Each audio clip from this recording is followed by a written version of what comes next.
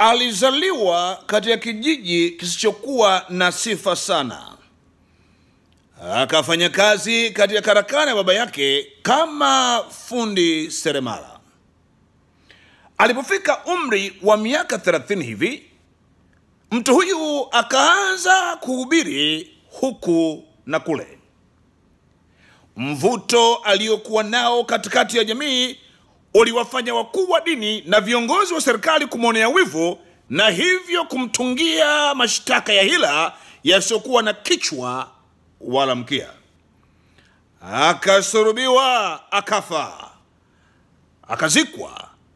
Lakini mtu huyu siku ya 3 kimiujiza alifufuka kutoka wafu, tena akapaa kwenda mbinguni. Miaka 2000 imeingia na kutoka. Mtu huyu amekuwa gumzo kubwa la vizazi vingi vya wanadamu hapa duniani.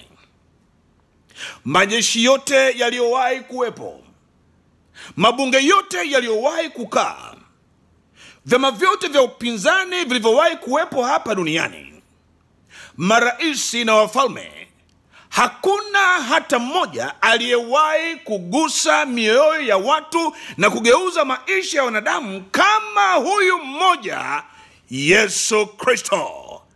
Naitwa Bishop Mpemba. Umebarikiwa. Bye bye.